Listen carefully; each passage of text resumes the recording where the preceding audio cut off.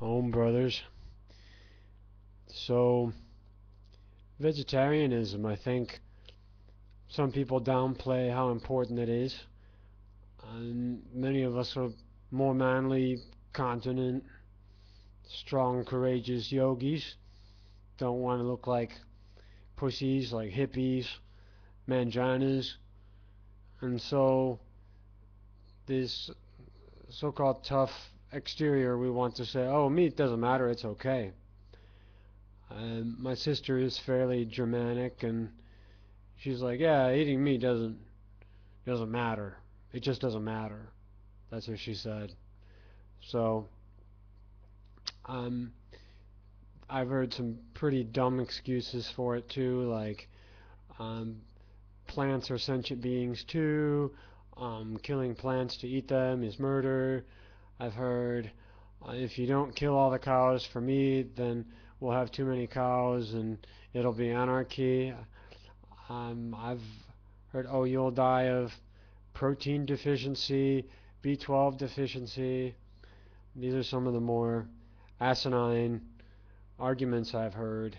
I think we need to focus in on the general truths, the general norms of all of history all the way up to now. Our original Bible, our uh, Buddhist scripture, Hindu scripture, all of our major gurus, and so on. These are our guides for where the truth should be, and we'll begin to piece things together. Now, the number one thing I want to address is, because I've heard this a couple times, is that plants are sentient beings, so don't eat plants. Um, well, the animals eat a lot more plants, and eating the animals equals eating several thousand times more plants. So in yoga, we apply principles to real life. And the principle is we want to stop killing as much as possible. We want to do things as much as possible in the vein of justice. So, sure, we want to eat less plants. And the way we do that is by being vegetarian or vegan. Now, the official statistic on that is you eat one hamburger, you cut down one tree, a good-sized tree in the Amazon rainforest. 16 of 17 fields in the countryside that you see are used to make grain for animals, for meat eaters. So, imagine you're in the French countryside and you have 17 fields there. You could literally put trees and forest on 16 of those fields, leave just one of them, and then you would have enough space to produce food for your vegetarian community. Number two major ecological problem is the dumping of waste, guts, and blood into rivers. Where does all that stuff go? People don't talk about it. And ruined air and groundwater. So number two and number three here are combined into one. I want to ask my sister and everybody else, if it's no big deal, why don't you want to go live next to a slaughterhouse? Why don't you want to go live next to a place that produces animals for meat? The answer is because you can't dig a well there, you can't drink the water there, you can't breathe the air, the rivers are polluted. I think that is a major problem. This is why all of your self-sufficient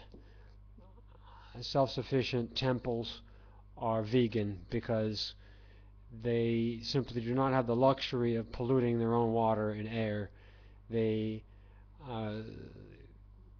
create a good environment for themselves. They protect their own environment. They enjoy the fruits of that labor and of that discipline.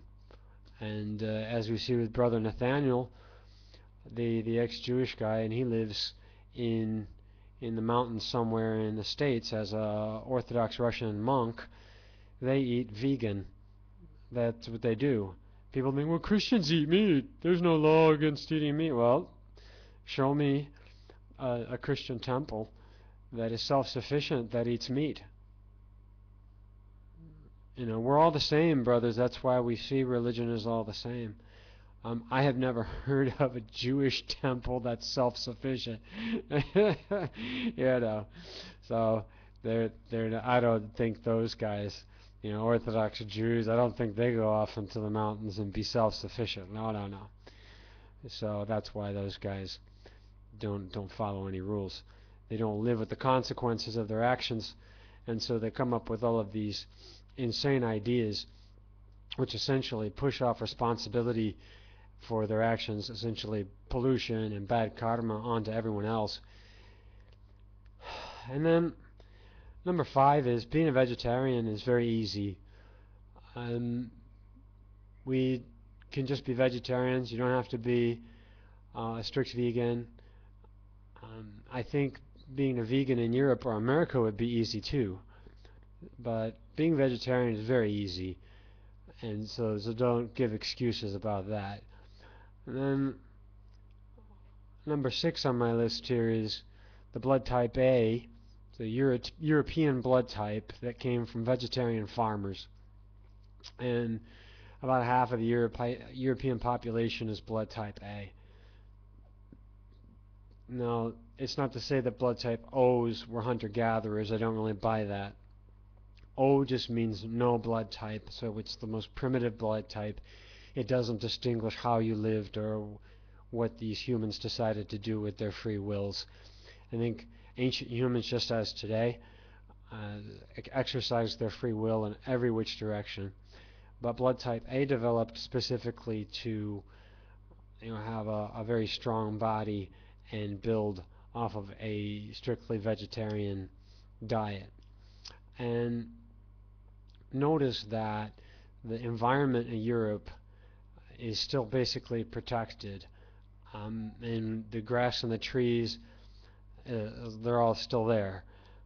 That is because you have enough people in Europe that lay off the meat or are completely vegetarian. You have enough people doing that the environment is sufficiently protected.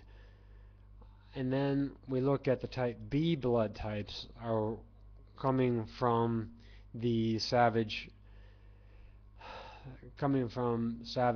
Mongolian, that whole group of tribes. You said Genghis Khan had 40 of these tribes. The Khazar tribe is the 13th tribe. Of the Jewish populations, 84% of them are blood type B. Another blood type B, which sometimes gets tested as O, is from India, and I would assume blood type B is also pretty big in the Middle East. And Northern Africa, those are blood type O people. But these people are adapted to drinking milk and eating meat, and so they started with horse meat and horse milk, and these people have horrible environmental conditions.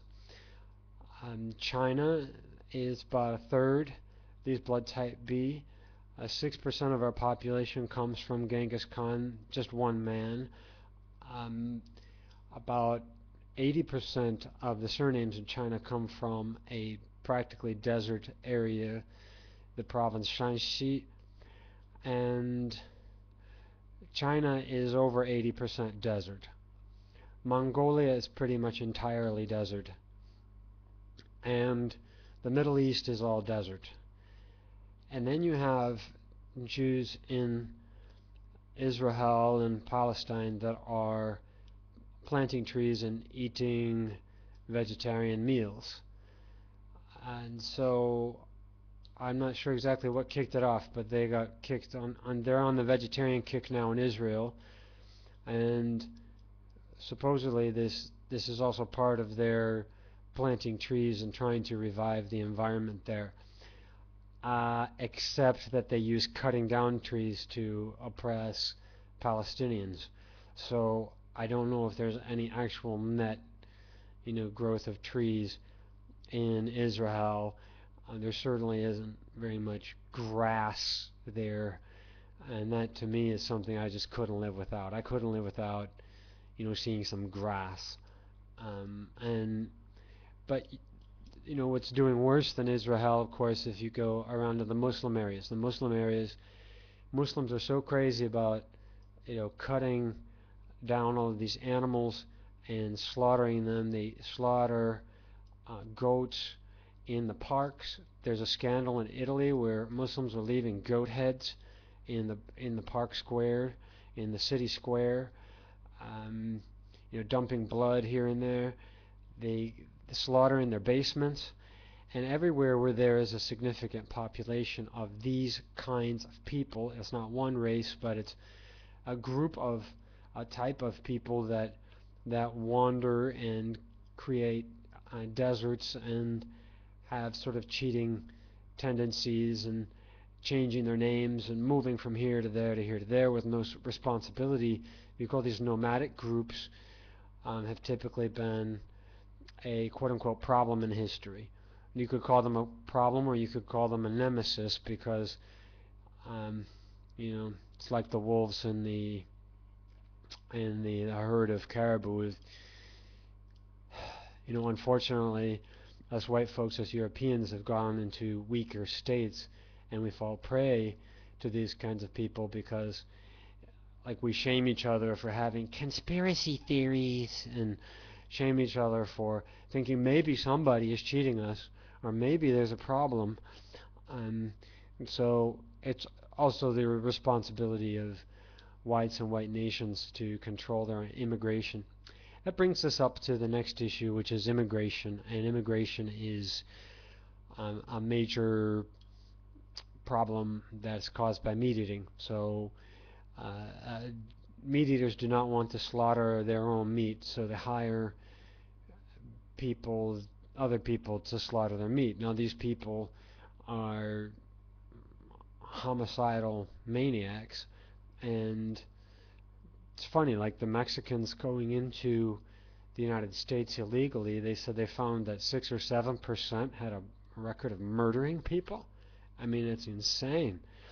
And you don't even need to get into the details of the Mexican immigrants going to the U.S. They're a very high violent criminal rate. Mexico does not want these people. They are not stellar examples of Mexicans. The same issue in China, in the area of Tibet. The Tibetans have turned into rabid meat eaters, and they won't slaughter their own meat, so they hire a group of Muslims called the Hui, and they've been moving en masse into Tibetan cities in the current political province of Tibet, but also in traditionally Tibetan areas that are external of that official province, like Kangding, northern Sichuan, and what's that other place? Qinghai, the province to the north. There are still many Tibetan areas, and the 2008 riots in Tibet were based on this. This is the secret. This is not talked about on the news, but it was a race war between Tibetans and Huis. And the Tibetans are saying, we hate you, you're horrible, you're violent, you're mean, you steal stuff. But that's what we call in Chinese 自己跟自己过不去, and how I would translate that is you're not getting along with yourself. You're pissing yourself off. And that's the same thing with Americans complaining about Mexican immigration. You guys are pissing yourselves off because the people giving these guys jobs and providing them with money are the meat eaters. They invite around 2 million Mexicans into the U.S. every year, and they say, oh, these people are violent, they're criminal, they have criminal tendencies. Well, of course they do. They can slaughter 300 cows a day with a chainsaw. Would you let that guy live next to you? Would you want your kids to go play with Uncle Jose next door? with they all have a face like that. The slaughtering people, their faces get twisted 1 inch after the other until when they get older, they look like somebody wrang their face out like a towel. Of course they look like that, and I think we should be ashamed for paying them to do these immoral things. Uh, and that would be the seventh and my final point, not often talked about problem about meat eating. Finally, I want to close with saying that the China situation is getting much worse. They eat 7 times more meat than they did in the 70s. There's a famous book and a study called The China Study, which compares the health and lifestyles of people who are basically vegetarian with those who are not. And with the Chinese being the vegetarians, basically vegetarian with a very high vegetable content, very low consumption of meat. That was the norm in an era when there was no real hospitalization. There was no big, hospital scam going on. We need to sell you more medicine, more surgery, scam you into this and that. I can definitely confirm Holly, the Australian vegan on YouTube, who is named Durian Ryder. I can confirm what he says. Basically, the meat eating and the hospitalization plus lots of medicine, surgery, all this, it is a scam that goes together, absolutely together. China had no need for these doctors and medicine and surgeries before they got onto meat, and now they're using it constantly. And I think if you check on statistics on the Chinese domestic economy, the largest selling things are drugs, and the fastest growing sector is the hospital sector. I do not buy the idea that modern people in general live longer than ancient people. Ancient people simply let weaker children die if they couldn't survive, and they wouldn't do things like sew half a heart together and use like some life support machine and do all of these crazy things to bring weak and unfit people into the world. I think when a cause is lost and somebody is born very, very weak and they can't get along, then God and nature are saying just let it go. It's assigned to you. It's karmic for that particular life. It's not our business. Just like all of these life support machines and these so-called pro-lifers also going out and saying they'll keep vegetables alive for 20 years. Terry Schiavo, her name is Slave, so she's a slave to this machine, and people said her husband was horrible for pulling the plug and all of these other things. It's insane. Just follow nature, follow God, and the ancients followed that. And what the moderns are doing in their arrogance is saying that for every child that died from being weak, for every child that died in natural childbirth, or every mother that died in probably fairly unnatural childbirth in the cities, they're counting all of these deaths and averaging them with the normal regular people. And then they come up with ridiculous figures saying ancient people lived to only 35 years old or 40 years old. Come on, do you really believe that? No. So this is what the China study also shows us, is that without all this hospitalization, all this so-called modernization, there's a lot less cancer, a lot less degenerative disease. People live happier, healthier.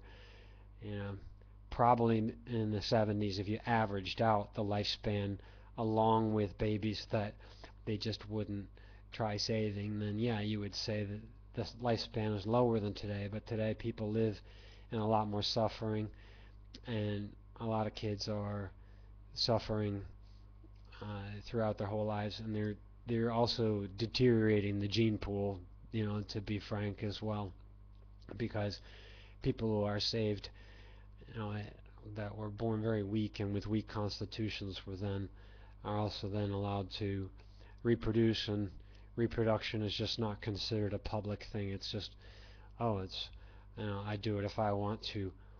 So these are the issues that are related to the a vegetarian thing. And no, don't look at a vegetarian and say, well, you must be a weak person, a mangina, or whatever. If we look to the sheiks, they're very strong, they're a warrior caste, they're vegetarian. Those guys are a lot bigger than me, and I'm pretty sure any of those guys could probably kick any of you guys' butts too, you know. So, how about the animal kingdom? People say, oh, you're skinny because you're a vegetarian. Well, I've always been skinny, but Chinese like to say that to me. You're skinny because you're vegetarian. It's like, well, cows are vegetarian. Hippopotami are vegetarian. Elephants are vegetarian. Rhinoceros are vegetarian. I don't know why they call lions the king of the jungle, because lions can't attack elephants. Even a full-grown bison on the plains of Africa are stronger than the lions. The lions can't take any of those guys down, unless they're in a pack. If you have a realistic view of vegetarian animals, they're stronger, heavier than the carnivores. Also, gorillas. Gorillas are vegetarian, and they would, I don't know, what are they, 10 times stronger than a human? So, come on, if you want to bulk up too, you want more yin, that's your base energy, your base chi, then you need your base of grains in your diet, your base of fruits and vegetables in your diet. And I'm kind of Gandhi in a way. I don't want to eat unless I'm really hungry. I look probably too skinny to be any kind of guru. I'm not a guru. I'm certainly not qualified to be one. Yogananda conscientiously got fat because he felt Americans would think he was weak, and they wouldn't admire him as a skinny guy like they would in India. When I went to India, I got a lot of respect. They're like, you really, save. You're really hardcore. They respect that. But in America, they look at somebody who's skinny and they don't think, oh, he's a yogi who's, being ascetic and loving God. They see a skinny person and they think weakness, and among other problems that guy really doesn't have. So also we need to get rid of this idea that vegetarians are skinny, they lose weight, or that they're necessarily weaker, or all of that. And if you don't mind puking up your lunch, you could watch that video on durian riders, a meat-eating weightlifter who got 10 pounds of parasitic worms pulled out of his gut by surgeons. It's freaking disgusting. To have rotting flesh in your guts that has no fiber in it that pushes it through. So that same hamburger you cut down a tree for is stuck in your gut for anywhere from 5 days to 2 weeks. And that's freaking disgusting. That is unbelievable. And it's completely not hygienic. And finally, maybe from a spiritual point of view, I forgot to mention this, but seeing the blood, the guts, the flesh on your plate and then stuffing it into your face is a very negative, bad vibe to be getting. I know the American tendency is to hide the meatness. You're not allowed to say cow meat, like in Chinese we say cow meat, 牛肉, but in America they hide it. They ground it up and they make it look like something else, and that's even more dangerous because that's a subtle power rather than an overt power.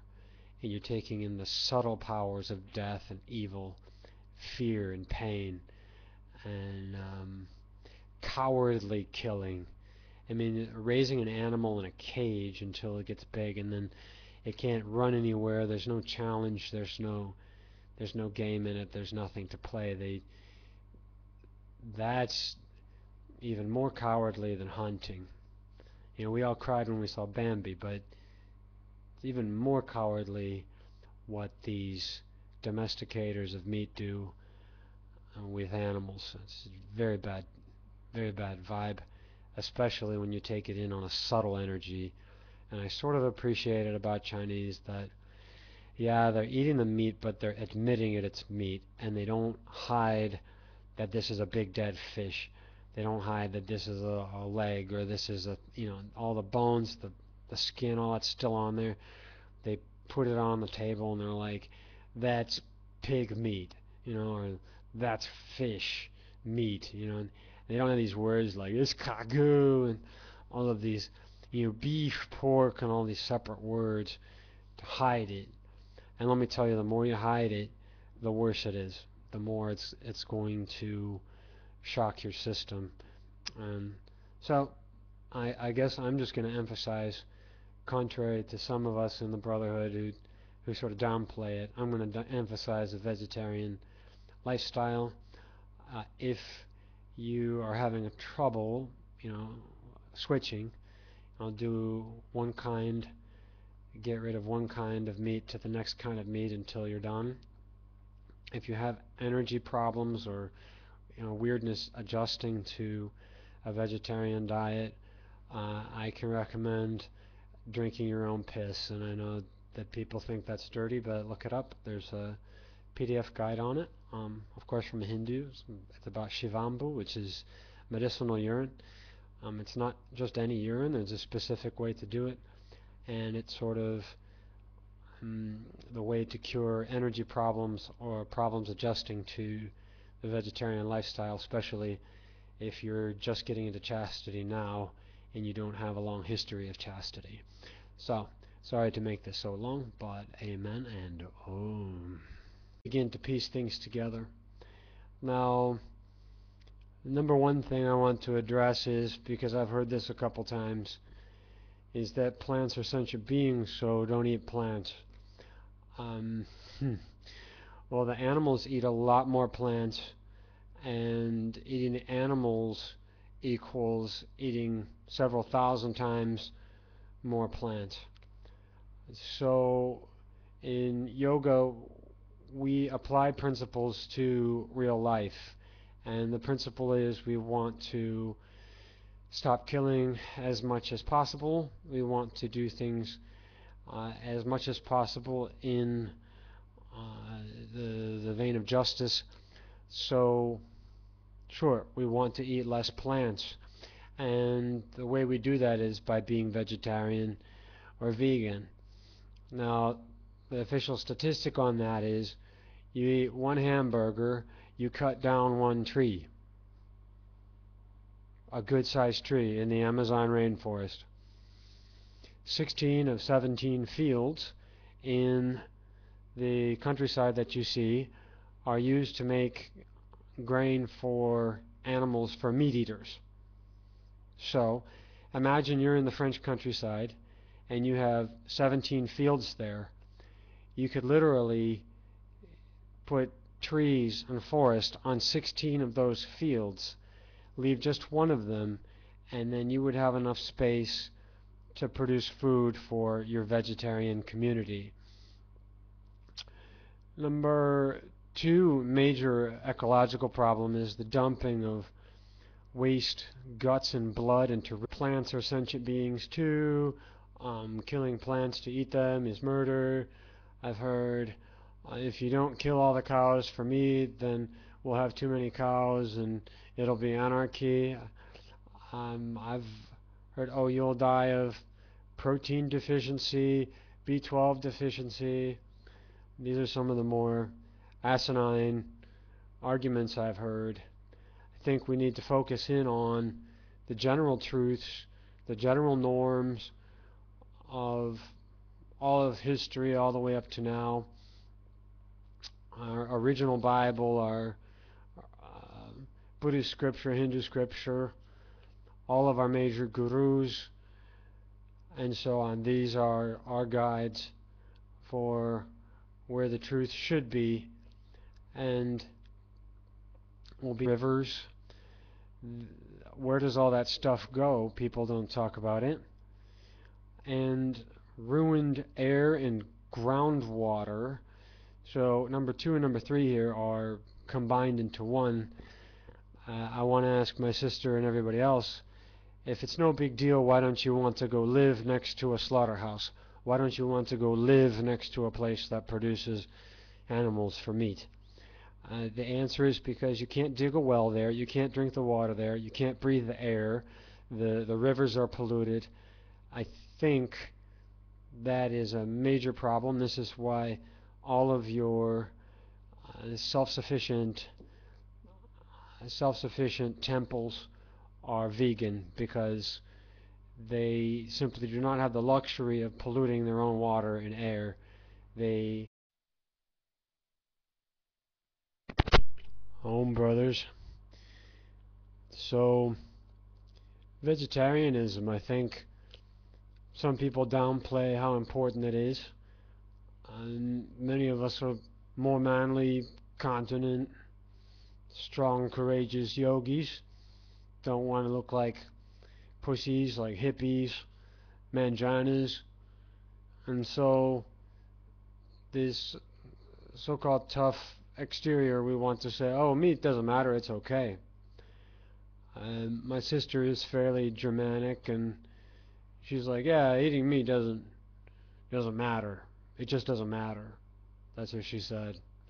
So, um, I've heard some pretty dumb excuses for it too, like,